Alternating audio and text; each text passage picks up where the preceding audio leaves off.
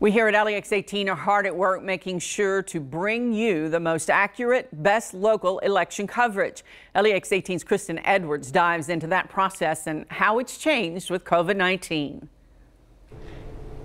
It's the calm before the storm, the day before Election Day at LEX 18.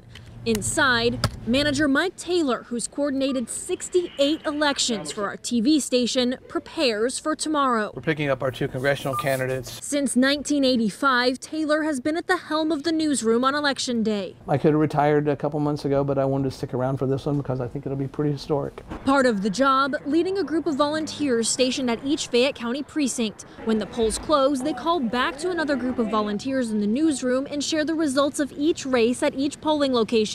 Those numbers go straight to air, giving LEX 18 the reputation of getting early, unofficial results in first. And they literally take the data from that polling location, put it into this computer program, which it actually feeds our graphics, which goes right on the air. So it's pretty instantaneous. But this year, because of COVID-19, those volunteers cannot participate in the process.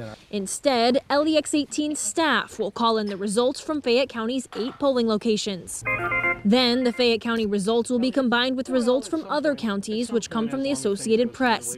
And when Taylor and a few other managers feel confident about which way a race is going, LEX 18 will make the call. Honestly, in Kentucky, if we're not done by, for the most part, 9 o'clock, it's something went wrong. So if everything goes smoothly, by 8 tomorrow night, Taylor predicts we'll have a good idea of who will win the Barr-Hicks race. Between 8 and 9, we could learn who Kentucky wants for president. And between 9 and 10, we may know whether McConnell or McGrath will win the Senate race. From the newsroom, Kristen Edwards, LEX 18 News.